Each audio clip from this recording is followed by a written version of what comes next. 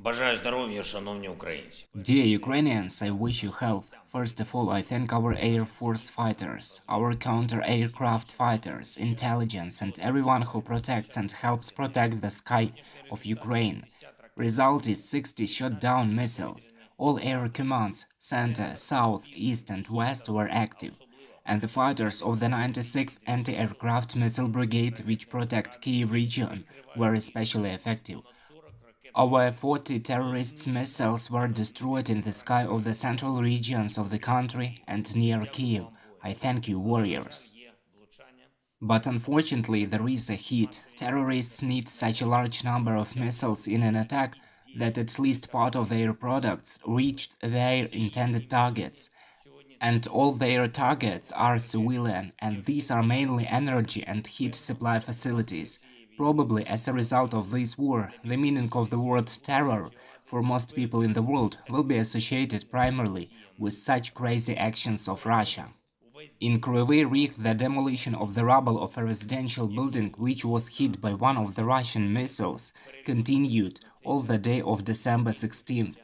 The list of the dead so far includes 3. My condolences to all the relatives. More than 10 people were injured, including children. Everyone gets help. Emergency power outages were applied across the country, in most cities and regions. In Kyiv and 14 regions, as a result of power outages, water supply halted. Our power engineers and repair crews have already started working during the air alert and are doing everything possible to restore generation and supply. It takes time, but it will be.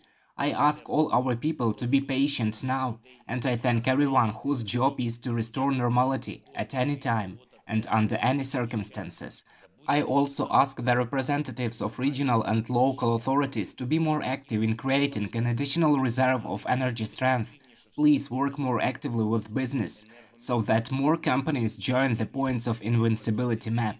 And I ask everyone now, of course, if possible, to take care of those who have the most difficulties, the elderly, families with children, displaced people from war zones or from the occupied territory. If you can help, please help. No matter what the missile worshippers from Moscow are hoping for, it still will not change the balance of power in this war. They still have enough missiles for several such heavy strikes. We have enough determination and self-belief to return our own after these blows. And one more.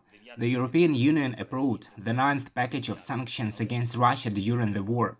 9th, but obviously not the last, because it is obvious that the pressure needs to be increased. I thank all those leaders and countries who fought for a stronger package. But we will work with the European Commission, with the leaders of the European Union countries, with the European public, so that the existing sanctions policy works towards the end of the war and does not give Russia wrong signals, signals that someone is ready to ease the pressure. I thank everyone who keeps to principles. Glory to all who work for our victory. Glory to all our soldiers who heroically repel all attempts of Russian mercenaries to gain a foothold in Bakhmut. 17th Separate Tank Brigade, 46th Separate Air Mobile Brigade. Glory to you guys. Glory to all who fight for Ukraine. Air Force, thanks again. And the last, I will repeat constantly. Dear our partners, find an opportunity to provide us with a reliable air defense shield. This is saving people's lives. Glory to Ukraine. Слава Україні!